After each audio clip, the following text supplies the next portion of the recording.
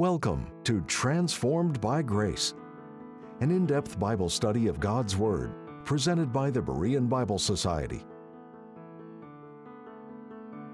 Join us each time on this station as Pastor Kevin brings the transforming message of God's grace revealed through the Holy Scriptures.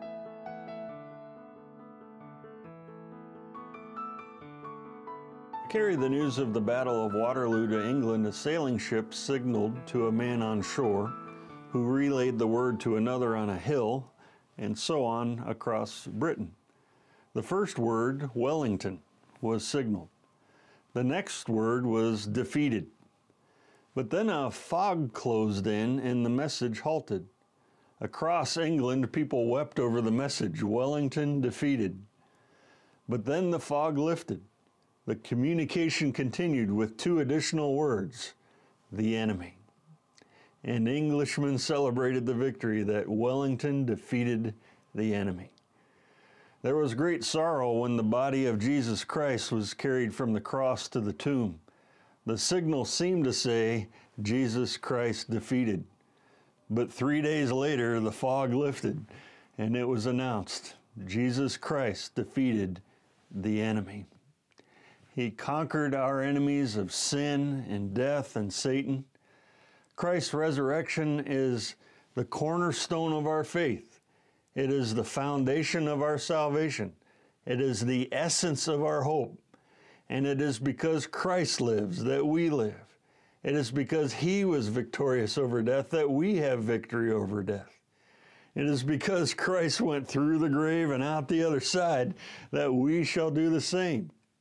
And thus, as the Apostle Paul wrote in 1 Corinthians 15:57, but thanks be to God, which giveth us the victory through our Lord Jesus Christ.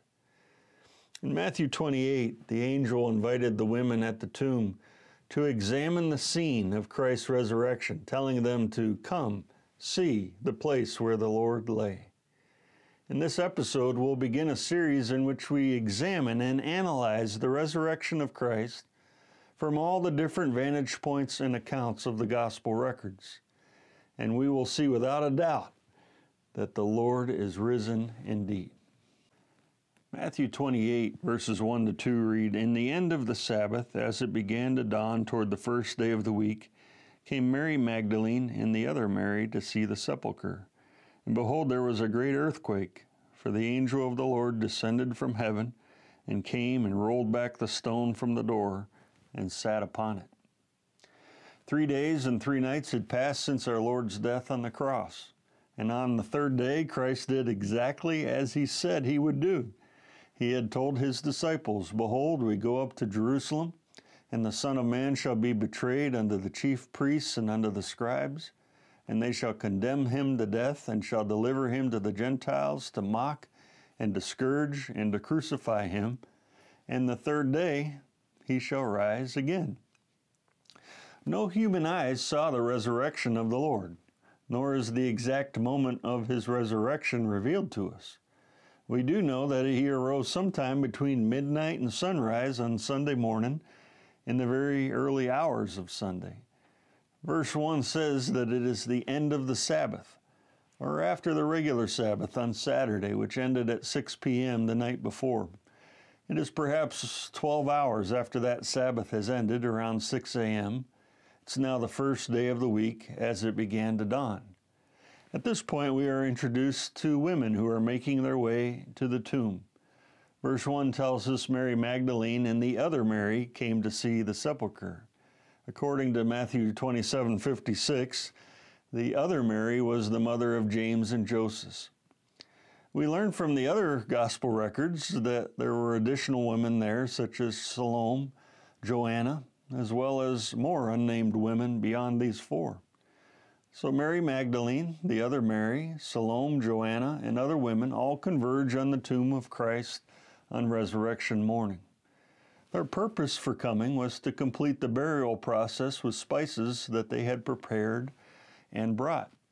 They had to wait for the Sabbath to end to be able to come and do this.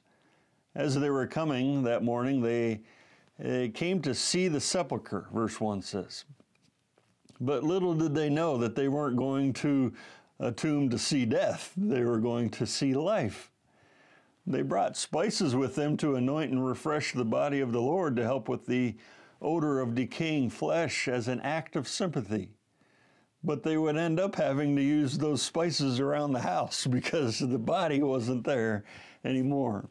As the women were approaching the tomb as it was dawning, and a Roman security squad was stationed in front of the tomb, the ground suddenly started shaking violently and a severe earthquake occurs. The word behold in verse 2 indicates the surprise, the startling nature of the earthquake. The women, the soldiers, all of Jerusalem felt the seismic waves rumbling through the earth as they radiated from the epicenter, which we know to be the tomb. This was the second earthquake in 3 days. The first happening at the moment of Christ's death, and now the second at the moment his tomb was opened. And this wasn't random seismic activity. It was a message. And God was sending the message. When Christ died, there was a great earthquake, as his death was of such magnitude in the payment for sin that it shook the world. After he rose again in victory over death, with death upheaved, the bars of death broken and carried away forever, this too was of such magnitude that it shook the world. His death shook the world. His resurrection shook the world. And these two events were and are and always will be the greatest events in all of history. It was a supernatural earthquake, and a severe one. Verse 2 says it was a great earthquake. The word great is the Greek word megas. It was a megaquake. And it wasn't caused by the shifting of plates in the ground. It was not a physical phenomenon at all. It was caused by the arrival of the angel of the Lord descending from heaven, who came, rolled the stone away, and then sat on it. The earthquake was not caused by Christ leaving the tomb. It was caused by the arrival of the angel coming to the already empty tomb. He did not come to let Christ out. By the time the angel arrived, by the time the earthquake hit, by the time he rolled that stone away, Christ was already gone. He had already risen. In his resurrected, glorified body, he could simply move through the rock, which he did in the early morning hours when he quietly left the tomb. The angel didn't move the stone to let Christ out. He moved the stone to let the world in, so all could see that he was gone. He moved the stone so that the women that were coming and the apostles who later came could come in and give testimony to the fact that Christ wasn't there. His body wasn't there. He was risen. He moved the stone so that anyone not believing it or trying to disprove it could see for themselves. In a park in California, and in other places, there's a rock hanging on a rope with a large sign next to it which reads, "Weather Forecasting Stone." It says, check the rock. If it's wet, it's raining. If the rock is white, it's snowing. If the rock is swinging, it's windy. If the rock casts a shadow, the sun's shining. If the rock does not cast a shadow, it's cloudy. If you can't see the rock, it's foggy. If the rock is bouncing, it's an earthquake. If the rock is underwater, it's a flood. If the rock is missing, it's a tornado. If you are wondering how to receive eternal life, how to be set free from all your sins, how to be released from the fear of death, check the rock. If you are wondering why Christianity is different from other religions, if Jesus Christ is really God, if Christ really conquered death and is alive today, if you are wondering if he keeps all his promises, check the rock. Check the rock that was in front of Christ's tomb. See it rolled away and how it reveals an empty tomb. Now, I love this angel. When he comes, there's a great earthquake which scares the soldiers guarding the tomb to death. He then launches that stone far from the entrance of the tomb, and then he sits on it. And he's sitting on it in defiance. That angel sat on that stone, defying anyone to ever roll that stone back over the door of the tomb again. That stone being removed far from the entrance showed death had been conquered forever, that we are free forever from the bondage of the fear of death. That stone was a symbol of the sin that shut man up in prison and condemned him to death. But now Christ has conquered sin and the grave, and nothing was going to change this fact, because Christ was alive and he is alive forevermore. Thus, in exultation at the victory of the Lord Jesus Christ, this tenacious, gritty angel comes from glory and for the glory of God to sit on that rock, on that stone, and dare anyone to just try and move it back. He sat on that stone as a divine testimony to Christ's once for all sufficient sacrifice for sin and his triumphant resurrection over death. We'll be returning to the program in just a minute, but first we'd like to take this time to thank you, our partners, for making these programs possible. If you would like to access our library of helpful Bible study tools, go to BereanBibleSociety.org. Paul's Epistle to the Ephesians is a hardcover 400-page commentary written by Pastor Paul M. Sadler. This volume extensively explores both the riches of God's grace and the riches of His glory. It takes a fresh, new look at our standing and state from the perspective of the Word, rightly divided. To order your copy, contact the Berean Bible Society for pricing and availability at 262-255-4750 or visit our website at www.BereanBibleSociety.org. To receive our free full-color 32-page monthly magazine, The Berean Searchlight, call 262-255-4750 or subscribe online at www.BereanBibleSociety.org. Thank you again for your generous gifts. And now, back to the teaching with Pastor Kevin. Matthew 28, verses 3 to 6 read, "His countenance was like lightning, and his raiment white as snow. And for fear of him the keepers did shake, and became as dead men. And the angel answered and said unto the women, Fear not ye, for I know that ye seek Jesus which was crucified. He is not here, for he is risen, as he said. Come, see the place where the Lord lay." As the women arrive, they see this angel, as did the Roman soldiers. Verse 3 says he was like lightning, bright and shining. Matthew records how the blinding brilliance of lightning is the only thing that could compare in brilliance to the angel at the tomb that day. He had supernatural brilliance because he had come as a supernatural being from a supernatural place. This angel takes on the character of shining glory, the glory of God in whose presence he dwells. His raiment being white as snow indicates the purity, the holiness of this holy angel who came from the presence of God. When he appeared and the earthquake occurred and he moved the stone and sat on it, at the sight of him, verse 4 says, the keepers, or the Roman guards, shook. They literally, physically shook in their terror. The word shake is the same Greek word as the word for earthquake, and the root is seisma. These guards had their own seismic experience, and as the ground quaked, they quaked and shook out of sheer terror of seeing this heavenly angel. And Roman soldiers were acquainted with terrors of battle. They were tough men, hardened men. They were not easily shaken emotionally. But the angel's shining countenance, coupled with the earthquake, paralyzed these keepers, or the Roman guard. And they were literally scared to death. And they were struck with such fear that they went into a comatose state and became as dead men, Matthew writes. And no comfort was offered to these unbelieving soldiers.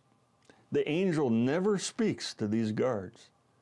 It was just his powerful presence that overwhelmed these rough and tough Roman legionnaires. And it reminds us how in the torments and terrors of eternal judgment that there is no comfort for unbelievers, only fear. At the same time the guards were passed out, the women were there. In contrast to the soldiers, in verse 5, the angel quickly comforts the believing women and says, "Fear not ye," or "do not be afraid." And this is a reminder how in the blessings of God's presence there is comfort for believers and no need to fear. The scene was unlike anything these women had ever experienced in their entire life. An earthquake, unconscious Roman soldiers laying to one side, a giant stone far away from the tomb over here with an angel sitting on it. But the angel says that there was no reason to be afraid. None at all. Everything's fine. Everything's under control. Easy for him to say. The soldiers had reason to fear when Christ arose, but not those who belong to the risen Lord, because this was a day for rejoicing. The angel knew who these women were and what they were doing. He identified them, spoke to them, and said, "For I know that ye seek Jesus, which was crucified." He knew they were looking for the Lord, coming to find his body, to put some spices on it. With broken hearts, they thought of Christ only as crucified, dead, and buried and gone. But they forgot his promise. And the angel reminds them of it here.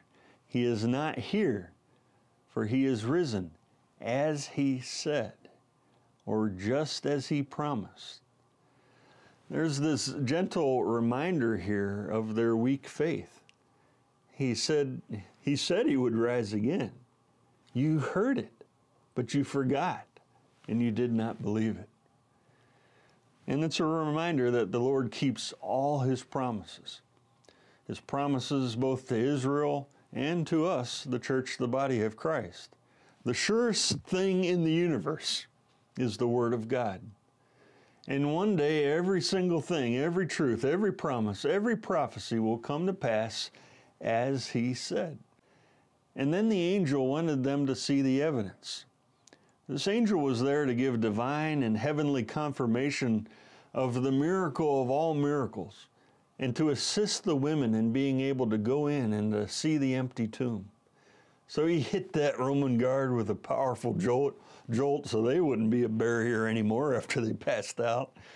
He then threw the stone out of the way so it wouldn't be a barrier anymore, and then he invited the women in to see the evidence, just like all of us are invited to come and see.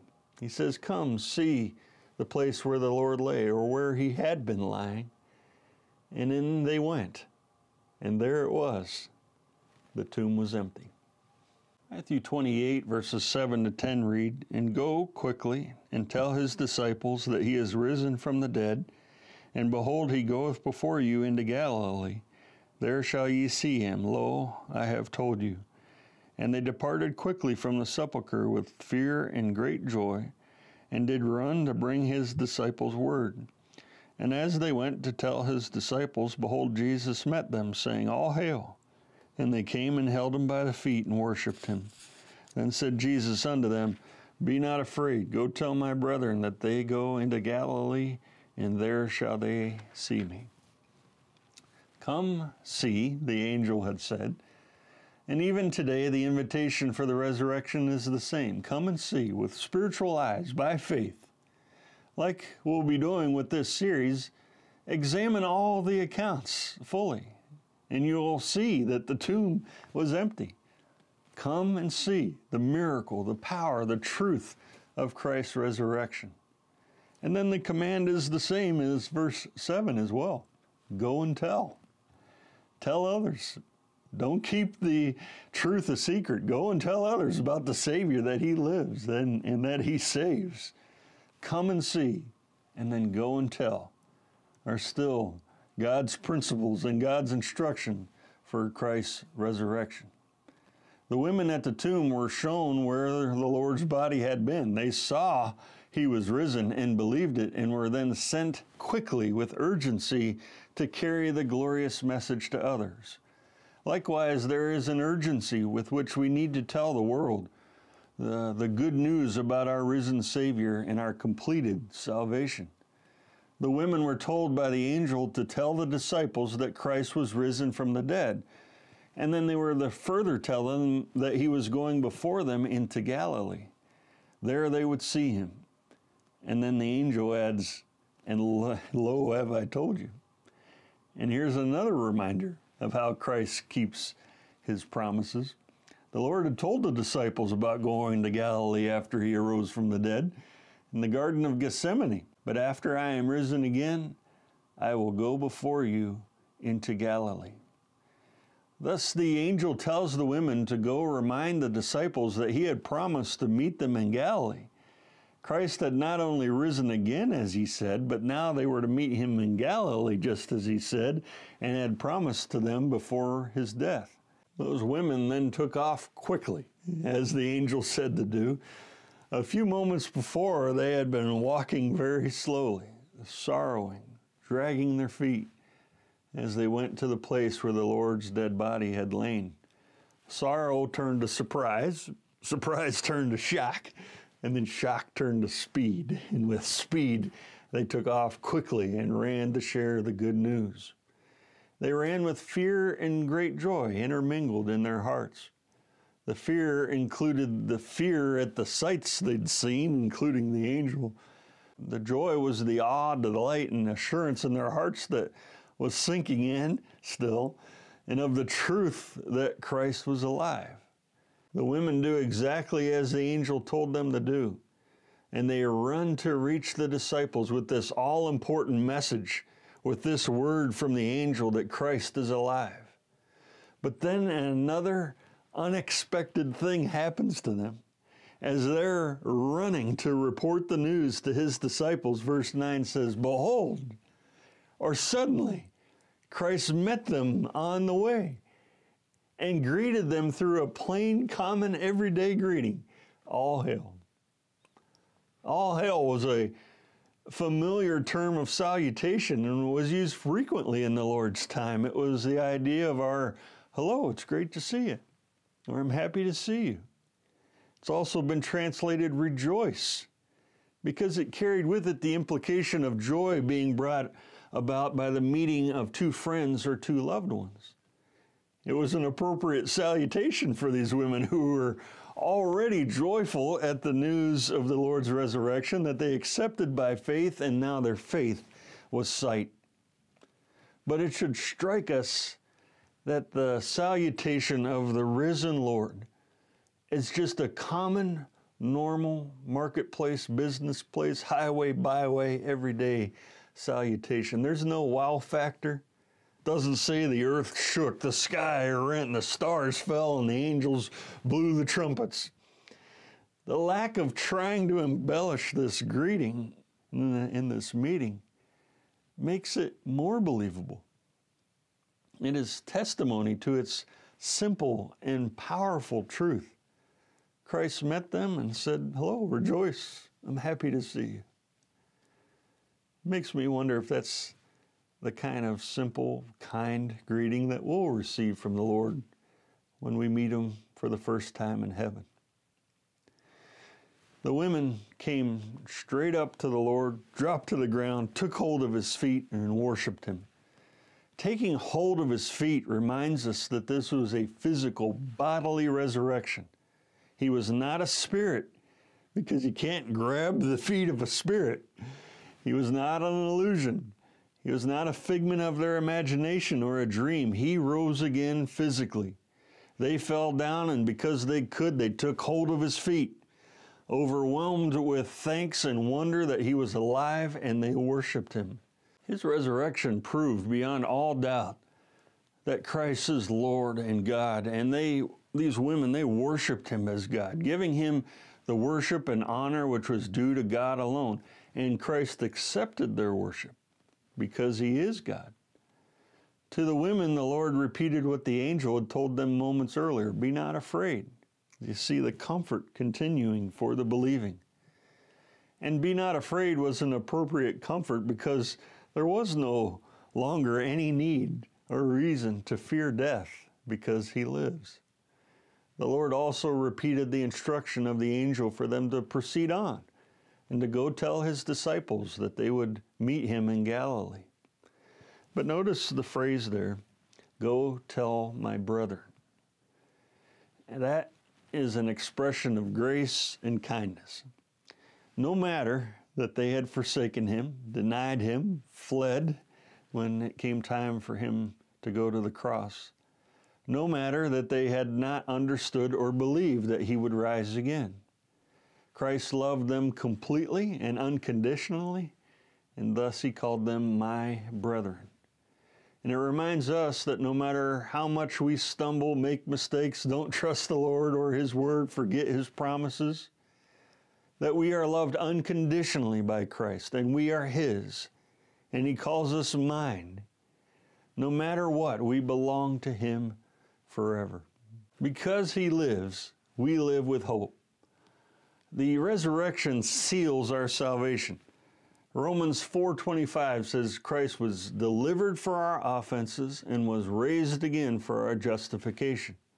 The resurrection is the divine vindication of the work that Christ did on the cross for us.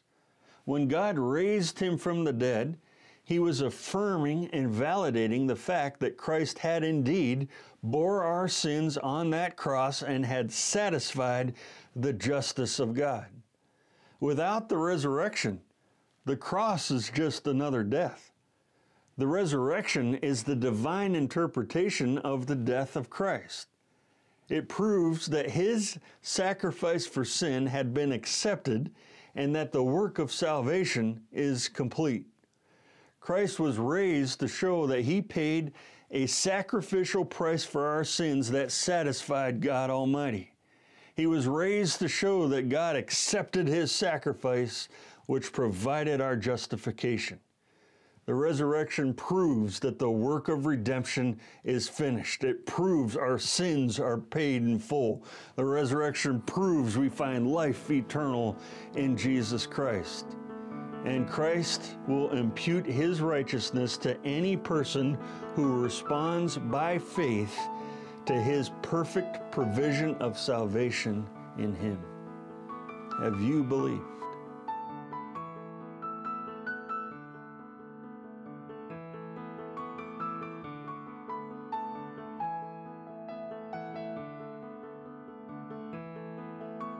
Thank you again for tuning in to Transformed by Grace. We appreciate your prayer support and the financial gifts. The purpose and mission of the Berean Bible Society is to help you understand the whole counsel of the Word of God. For more information, visit our website at www.bereanbiblesociety.org or give us a call at 262-255-4750. Or if you prefer, write us at the Berean Bible Society, P.O. Box 756, Germantown, Wisconsin, 53022. Now until next time, may you be transformed by God's grace.